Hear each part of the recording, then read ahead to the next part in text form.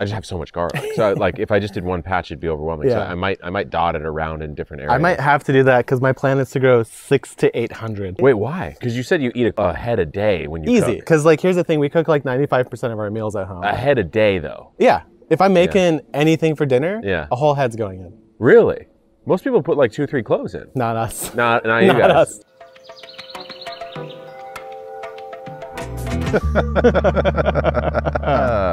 We're back, Jacques. We are. We're back on the pod.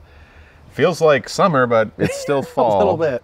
It's chilly in the morning though. I'll have to tell you that. This morning I woke up a little bit cold. Did you? In that mid-50s range. I need a sweater. Yeah. I've been wearing jackets. You are. Yeah. I've been wearing jackets. I think I'm a fall guy. Yeah. Fall is the perfect kind of weather gap, I think. I'm a fall guy and I'm a spring guy. But Okay. I'm honestly, for a Southern California native, I'm not a summer guy. You're a shoulder guy. You're on the shoulder seasons. Yeah. Summer, here's my take before we get started is summer is the worst season. I actually kind of agree. It's only good for gardening, Yeah. nothing else. Here's what you listeners have to remember. You're talking to a guy who doesn't like the ocean at all. At all. Yeah. So that's part of it because that will cool you down in the summer. Yeah, that's true. And we live right next to one. Yeah, And you could go. I could. But I'm kind of with you from I like looking at it, by the way. From I a just don't wanna gardening go in it. perspective, I find summer to be slightly sometimes too long. It's a little too long for me. I'm like, by the time I'm ready to go into Brassica season, my lettuces, whatever, Yeah. I'm like, finally, you know? Because that summer season creeps into fall. Yeah. Let's be real. Well, it's October. yeah. It's late October as we record this right now, Yeah. and it's kind of hot. It'll probably be 78 today. Yeah. And I'm not complaining, but I'm not No. complaining. But it does look like the fall winter garden is coming because coming. there's nothing behind us. Yeah, well, there's some burlap down Yeah. there with the carrots underneath. There's some broccoli and some cabbages. The peppers are still hanging on. Yeah. But And a by lot the of way, thinning. Yeah, if you're listening to the show, try watching the show. It's on YouTube, the Beet podcast. Yeah. You can find it. You'll see our beautiful faces, laughing, enjoying. But yeah, I mean, it's transitioning to fall, and I always kind of hate this time because the garden starts to look bad, quote Yeah. bad, but it's not actually bad. It's just like you got to reset at some point. Yeah. You know. It's kind of like that early spring season where things are coming in, but it's a little bare. Yeah. The only downside with the fall season is that everything grows a bit slow. Yeah. But once it gets going, it does get going. So you have some broccoli starts that are pretty big. Yeah, they're and sizing up. Honestly, they're probably only a few weeks away from starting to produce florets. I think so. And I'm about in the same place. Oh yeah. Yeah. Yeah. You got cauliflower in too? I have I have a little bit of everything. Yeah. So I have like a couple collies, a couple cabbages, broccolis. I put 3 Brussels and that's all I'm doing. I'm not going to do any more. Oh, 'Cause that's it's- interesting. I feel like Brussels, if you could go big with them. Yeah, they're you so pretty much temperamental, though. you pretty much eat a stalk per meal though. Yeah. You know? Here's the thing is I would love to grow more Brussels, but they just are so temperamental. There's that time period in spring where they start to develop Yeah. and they're just about perfect. And then there's a little heat wave and they get covered They're in done. aphids. Yeah, they're done. So And it's too stressful. what I will say too, to agree with you, is that because of the way they grow, there's just so many pockets Yes. for aphids and Earwigs. stupid things to get up Yeah. in there versus a cabbage, which technically there are. So if your cabbage doesn't grow with a nice tight head, Mm-hmm. you've made some sort of growing flaw, then yeah, you might get aphids down in those pockets, Yeah. and that's a dirty surprise. Oh. Because you cut that in half and you start seeing the little pockets. That's why I don't grow Napa anymore. Because Really? it just gets filled with earwigs. Too open. It's too open. It's too open. It's like crinkled newspaper, their favorite thing. I think in our climate, though, I think you got to grow cabbage under cover for most of the growing phase. I think you got to grow it. I mean, to me, if I was really saying, hey, you're going to try to grow saleable cabbage, I'd have it under cover for half its life. Yeah, especially in the beginning of the season. I find that like the loopers and the cabbage worms,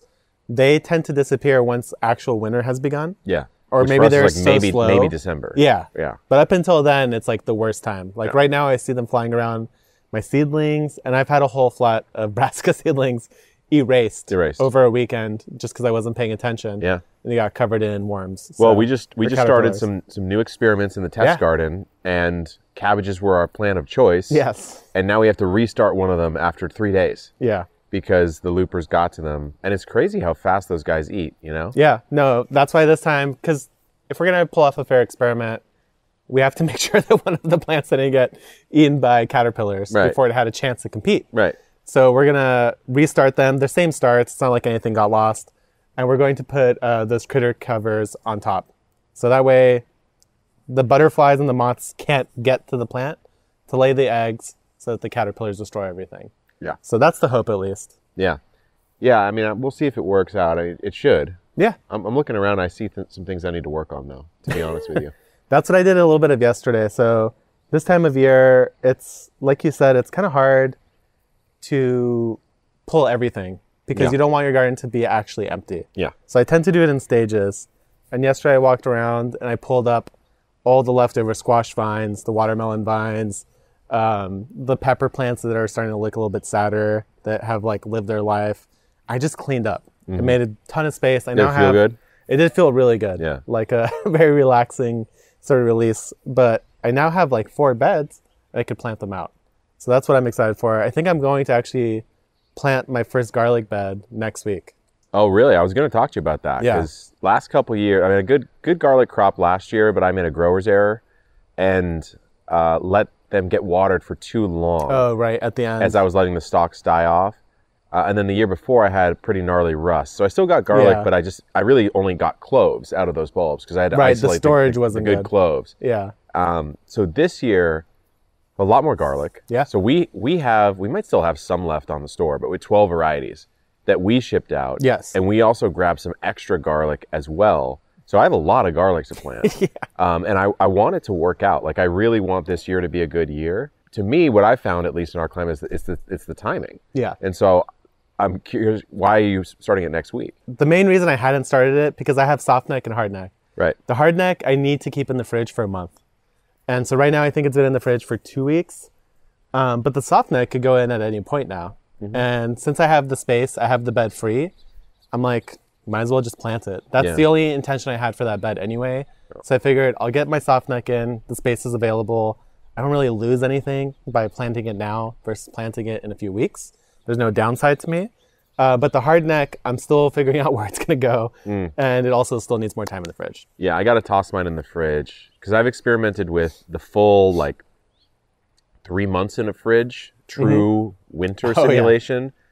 And then I've experimented with maybe 6 weeks. I don't know if I've ever done a month. Yeah. But this year I might have to do a month because it's not in the fridge yet and it's late October. So I might just have to do a month. I think 4 to 6 weeks is good. Probably fine. Yeah. And then once you get it in, even though it's San Diego, December is chilly. So even if you planted it in the beginning of December into January, there is enough cold period there where if you got 4 good weeks in the fridge, I think you'll be fine. Probably be fine. Yeah. Yeah. I like having it harvest sometime around June. So to me, if I was to plant it in early October, it's a 5-month crop maybe. I guess it's maybe could be a little earlier. I guess sometimes. it's a 6-month crop most of the time. A lot of these are 180 to 220. Yeah. But that's in more normal climates. Totally. So for us, it grows faster. That's what I found. This year it was maybe May that it started coming out, or early. I actually June. really like that. Yeah. Personally. Well, then you get to cook it through the summer. That's which is nice. The main thing I like, and it's kind of a weird hack, is that actually growing hardneck in San Diego, I find you put it in the fridge and then you plant it, it'll actually grow faster, especially if you put it in the fridge in fall. Yeah. Because now it thinks winter's already started. Right. And by the time you get through January, it's like spring is here in February, and you have garlic by May. And the beauty of that for me is that it means that in May, I actually get that entire space back. I don't have to wait till June, July, when maybe it's a little bit too late to put in another pepper bed. Yeah, so any summer crop, when you harvest that garlic out, will work out. To me, it's an advantage because I get to claw back some of that space. Where in early spring, I'm okay with losing some of that space. I'm mostly working through some of the early planted stuff. Yeah. But once I get into June and May especially, I want space for peppers, tomatoes, squash, eggplant, all that good stuff. Yeah, I mean, I think that's fair. That's fair. Yeah. Are you doing anything different with your garlic this year? I don't think so. I mean, I think on a planting level, it's been fine. Yeah. The problems have really come from a soil issue with the rust or my own problem just not turning my water off. But I think spacing, et cetera. Now, I did move it to the front yard last year because of the rust in the backyard. Yes. I'm considering putting it in the backyard. Actually, probably where the peppers are right now. Oh, okay. I've never had a soil-borne disease in that area, and my onions did well there this year. Yeah, that's true. So I'm like, okay, they're both alliums. Let's see if that works out. And that's a lot of space. It is a lot of space. I could have a ton of onions. But something I also really liked was this year, I did have an onion patch, but I would say 30% of the onions I grew were kind of dotted around the property. Yeah. Just little starts. You just kind of shoved them everywhere because they don't, as long as they've got like 6 inches clearance around them, you kind of just grow them. And so in that same pepper bed, I had 40 onions maybe come up. Yeah, they were just sneaking in there. They were just dotted, you know? So you come in, it felt more like a pantry almost, because you come in, you just get the one you need instead of walking out to the row or the patch, because the patch all comes ready at the same time. You know what I mean? Right. So it had a bit of a more natural feel. So who knows? I just have so much garlic. So like if I just did one patch, it'd be overwhelming. So I might dot it around in different areas. I might have to do that because my plan is to grow 600 to 800. Really? This year. That much? Like I'm trying to go a little bit crazy. Wait, why? So every year so many? We grow around 200 to 300. Okay. And it's never lasted us like past November. I'm already out. You're already out. Like I'm into October now. It's not even November.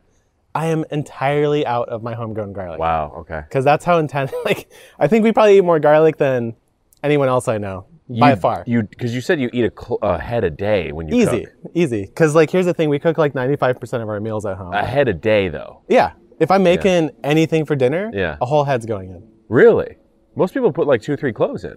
Not us. Not you guys. Us. So you just and everyone in the household is down. It's not like it's just me forcing. Wait. So how are you how are you getting the whole? What's your technique for getting the skins off?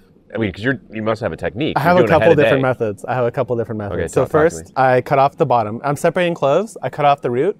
The easiest thing, if you're only doing a couple cloves, cut off the root, like the very bottom part, lay it down, put a knife on, and then tap it. Smash it. Yeah. And then the skin will literally just come off. Yeah. Most of the time. If you cut the root off. If you cut the root off. Smart. The other one you could do is you could do a little, if you don't want to smash it, you could cut a little slit into like the wider part of the clove. Yeah. And then just like knock your knife to the side a little bit, and then that peel will just come off. It like comes around. It comes off like an envelope. Yeah, I see. The other one, last one I'll mention, if you're doing a lot of garlic, is you cut off the bottom roots on like the whole head. You just chop it off. You break apart the cloves. You put it on a little plate in the microwave, 10 to 20 seconds. That little bit of heat creates a tiny bit of steam, and the cloves pop right out, like instantly. You could just press them. Every single clove will just pop out. So if you're doing garlic bread, very good tip. Then you're good. Yeah. Well, okay. So, but for garlic bread, you could also do the roasted garlic. Yes. You cut the bottoms off. You don't take the papers out at all. You squeeze the roasted garlic out afterwards. Yeah. That's turning it into a little condiment jar, which is nice too. Yeah. Then, so the one I like just for the gadgetry of it is that one silicone tube. I hate those. Dude, I like them. I don't know why. I just, you just do that. It does work pretty well. It works pretty well. But for some reason I hate it. For me, it's more the feeling. Okay. You know, it's more just the rolling feeling. I don't know. It's very satisfying. Yeah, when it works, it is very satisfying. Yeah. But like putting all the cloves in a bowl and shaking it, I've never done that so one. dumb. It just doesn't work for me. I've never done that one. You're supposed to just shake it and that's it? Yeah, if you put them in there and like bang them around, allegedly they just knock themselves out, but they don't. I don't know about that. Maybe if you cut the roots off, they would, but maybe. I don't know. But anyway, so I have like feels aggressive. 600 to 900 planned. And here's a little formula for you guys at home. If you're trying to figure out how much garlic to fit and you want to do 6-inch spacing, length of your bed, width of your bed, multiply those number in feet. So 4x8, 32 times 4. Whatever that number is times 4 is how many cloves you could fit in your bed. Good so tip. 4x8 bed, 128 cloves of garlic can be planted in that bed. So if you're doing the math, that means that I need at least 4 full 4x8 beds. Mm-hmm. 4 to 5. Just for garlic. Just for my garlic. Yeah. So I'm assuming you're going in the ground then. I'm going to go, one is going to be in a Birdie's 4x8 because I want that nice tall raised bed. Yeah. Drainage. Oh, so you're going to do it in a tall guy. No, sorry. Not tall. I'm saying tall because I'm comparing it to the in-ground. The ground, yeah. But yeah, like a standard size bed. And I'm going to put my soft necks in that because I think that it'll be a little bit warmer. And I'm going to put my hard necks in the ground where it's a little bit cooler. Mm-hmm. So that's the plan. Okay. And I might dot my garlic around. Some people like to companion plant with garlic because it reduces diseases and could keep pests away. Allegedly, especially around cabbages, it could help, and brassicas. But for me, that's kind of a game. I don't want to have to remember for not even remember, you could see it, but for 6 months, I have this garlic plant that's just going to sit in that one spot. And that's the kind of thing that triggers me. Like, even though I'm a little chaotic. Interesting. That when there's like, you have a tree collar that's 42 years old. I know, but here's the thing is it's in its corner. Yeah. And it's staying. If it's like something in the middle of my bed, now I'm like, dude, what am I supposed to do with this bed? Like now I have this random plant here. I can't broad fork it. Just plant around it. I have to like plant it. Yeah. I just don't like it. Yeah. Well, I'll say I wouldn't do the dotting planting method in a raised bed probably. Yeah. Unless that was just the thing I was doing for that whole bed. Totally. You know, like, but if I had like a bed of peppers and I randomly put 2 onions in it, I wouldn't really do that. But over here, with this pepper bed, that was totally fine because these guys are going to stay forever. And the onions, like, as long as they aren't actually right up next to the roots of something else, they'll be fine. And so that worked out. So yeah, I don't know where I'm going to put my garlic this year, but we'll have to see. Is there anything else you're trying to grow, really excited to grow this fall? The other ones that I'm excited are just like the tried and trues. I think the only new thing that I'm growing for sure is that for some reason this year I am trying to grow radicchio. And it does look really pretty. I do like that. I am planning on doing more onions, but I can never actually remember when I plant my onions. I can't remember if I usually do it now or in spring. You could do it either. You could do it either. Here, at least, you could do it either. Yeah. Oh, actually, I am excited this year. My biggest limitation this year is space. Okay. And I might need to tap into somebody else's property to plant some of the stuff I want. Are you trying to come over here? I don't know if you have something to give. Because I want to do grains. I want to do wheat. I want to do oats. I got a variety. I already got the seed, even though I have no plans on where to put it, of wholeless oat. So an oat where you don't have to separate it. Yeah. You could just somehow winnow it and it's ready to go. And also I want to try growing rye. So I want to try wheat, oats, and rye. Triple thread of grains. So you've grown wheat before. I have grown but you wheat. have not grown rye or oats. No. And why are you trying to grow the rye and the oats? What are you trying to do with them? Just to eat them. Just eat them? Yeah. Like a little cereal? Like to make a rye bread. I'll do the rye for that. The oats, I'm honestly just curious. Yeah. Oats are like kind of a cool, useful food. And for me, I kind of just want to experience how to grow staples. The things that people are used to eating over time. I want to see how easy is that? How did you do it in the past? Like, it's just this very satisfying thing. Like, that's what got me into wheat in the first place. Making that bread, it's like a magical experience. And eating it, it's hard to get anything to taste better than when you grow wheat on your own. I mean, you had that loaf, that first loaf that I grew. That was during my earlier sourdough phase, so my sourdough wasn't as good, but the flour was at least. Yeah. And so, so I've grown, let me see, grain-wise, I've grown wheat, I've grown quinoa, and I've grown amaranth. Oh, yeah. And I think that's it. You've messed around with those, like, Job's Tears things, right? Oh, Job's Tears. That's technically a grain? I guess so, yeah. I grew those. I got those from Baker Creek like 6 years ago and grew those And we've out. done flour corn.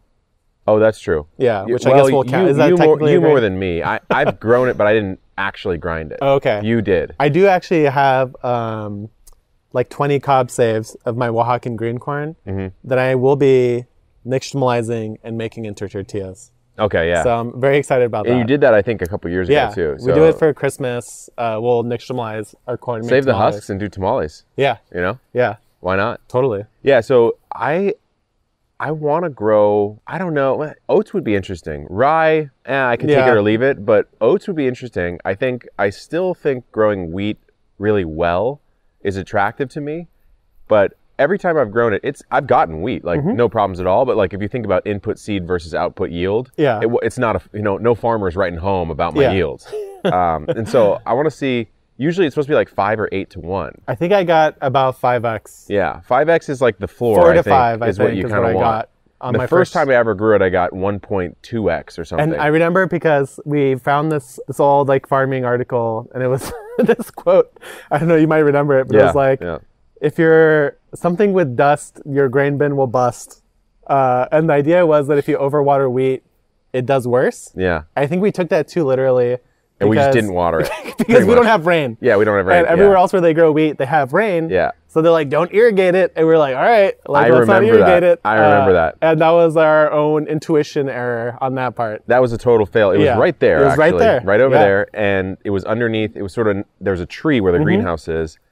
And I mean, it was that tall at harvest. You know, 1.5 feet tall at harvest. We should totally do it again It should be way taller than that. It looks amazing in the garden, too. Oh, yeah. It's one of the most beautiful things. In like the sort of blue hour, golden hour light. Ooh. Yeah, it's a beautiful thing. Nothing looks better. Golden wheat. Yeah, golden wheat. You know? Yeah. I told you once on, Jacques had a video a while back on growing wheat and then saving the straw, I think. Yeah. And I told you to do the gladiator intro. Yeah. Run your hands. I actually did film that. I totally haven't finished that. You didn't use it though.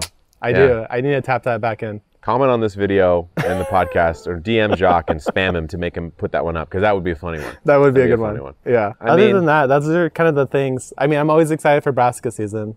Yeah. Because I love having it fresh out of the garden.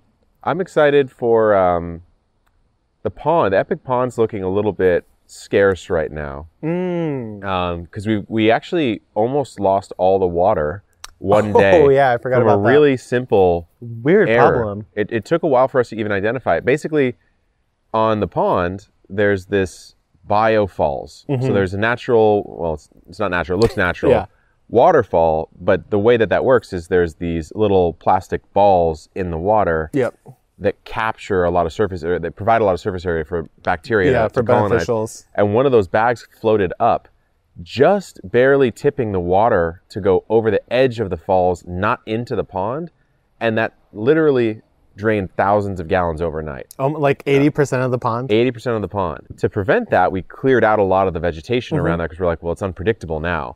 And so the guys are coming back out. I got the word. Greg and team, maybe Brian from Team Aquascapes, they will be coming back out to do a full pond clean out, as well as kind of decking the pond out with a couple extra upgrades, like some lighting and a couple filtration systems and stuff like that. But I still think the pond itself could use a little bit more scaping or something, you know. It's just a little scarce right now. Well, now's actually a really good time of year, now that you mention it. This is the time of year to do a lot of different things in the garden, which you guys should all know about. You could still plant trees right now. It's actually a great time to plant trees, especially in our area.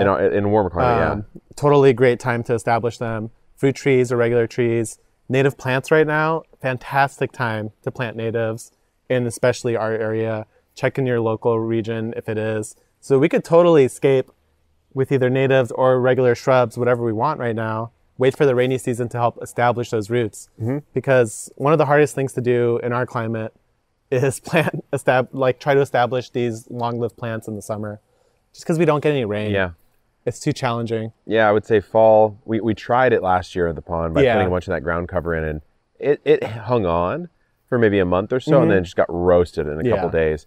And some of it we planted earlier this year, and that did take. And even some of that wasn't yet established enough by the time summer came. The shadier areas, it did work.